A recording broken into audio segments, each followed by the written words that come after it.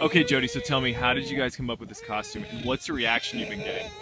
Well, we just decided that Graham already kind of looked like a man, so we were going to just turn him into some sort of costume that would fit his personality, and my husband wanted to do Andy Reid, and so my husband ripped up an old horse we had and stuck the mane to his binky, and my brother-in-law, who's an optometrist, got me the glasses and the headset, and people have been loving it. I think Andy Reid's pretty popular right now with the Chiefs doing so well, and Graham's been just kind of riding his coattails a little bit, so it's been fun. It's been a lot of fun.